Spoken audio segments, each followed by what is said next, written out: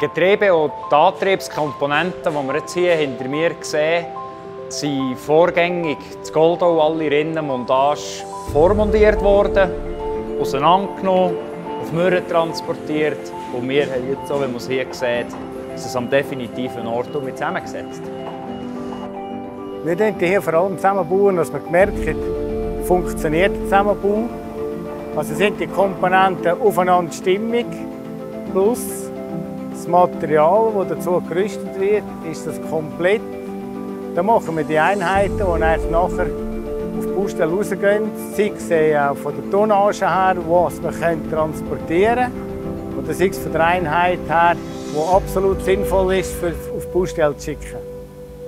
Für diese Sachen zusammenzusetzen, nehmen wir uns die Eigenschaft des Metall zur Hilfe, indem wir die Welle hier kühlen.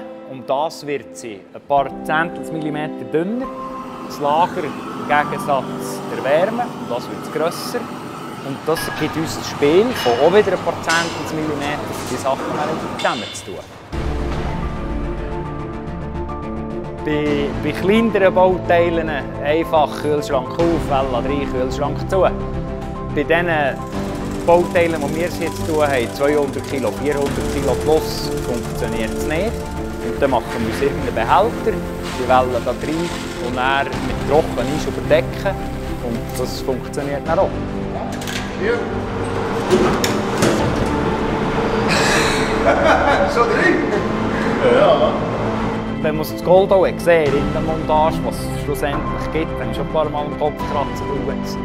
Das ganze Zeug auf Mürren, hier wieder rein, hier wieder zusammen tun und am liebsten noch nichts kaputt machen dran. Wie gesagt, ich bin froh um jedes Gramm Eisen, das wir gut und sicher montiert haben, dann kann ich es vergessen. Ich meine, das ist nachher ein Aushängeschild, wo du kannst sagen, ich habe auch dort dran gearbeitet, ich war auch beteiligt. In welchem Umfang auch immer, ist ja egal, aber ich glaube, irgendwie auch Haufen kleine Rädchen haben auch ein grosses Ganzes.